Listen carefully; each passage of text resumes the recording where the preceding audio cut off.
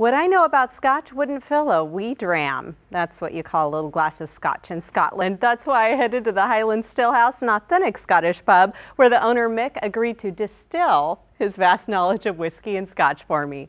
Mick, I asked you kind of a question I was worried would sound kind of dumb, but what's the difference between whiskey and Scotch? You know, all Scotch is whiskey, but not all whiskey is Scotch. Really? So a whiskey is a distilled spirit made from grain, whereas Scotch whiskey, especially single malts, are made primarily from barley. And they all come from Scotland if they're Scotch, right? That's right. Gotcha, gotcha. I have to ask, because of all the bottles behind you, how many whiskeys do you have here? Well, we have about 180 Scottish single malts, but then we have a large selection of American whiskeys, even some Japanese whiskeys. Whoa. So some from all over the world. Obviously, I don't know that much about whiskey.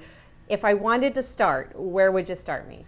Well, I would probably start with a little taster, not to be presumptuous and think that you wouldn't like a big smoky whiskey.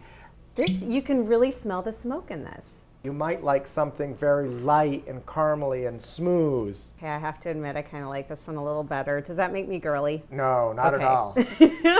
People might not know, if they've only had the bad whiskey, you can actually sip these. You don't need to mix them with anything, right? Absolutely. And it's really about drinking better things and drinking less of them. I have to say, even though you said drink less of it, I kind of want you to fill up that other glass there. Mick holds organized tastings about once a month, but if you go into the Highland Stillhouse and mix there, chances are he'll pour you a wee dram. And now you know what that is. For BDX TV Reports, I'm Chloe Hauser. Back to you.